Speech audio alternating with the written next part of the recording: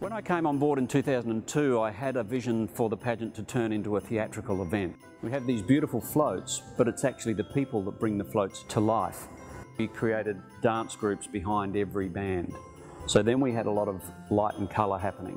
The pageant began in 1933. You know, it's been a success for all of those years since. I think the reason it's lasted that test of time is, really positive images that are out there. We've got the Nipper and Nimble that started in the very first parade. They've stayed, so people like tradition.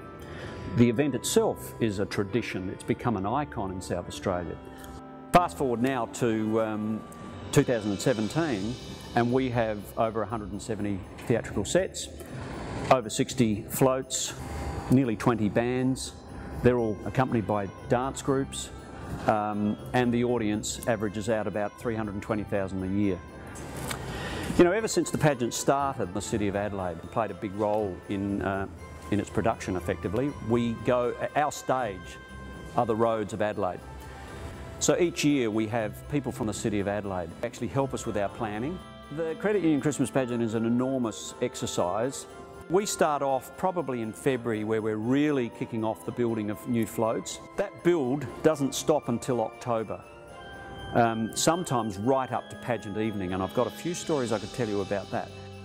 We have 120 makeup volunteers, we have 80 drivers who come along.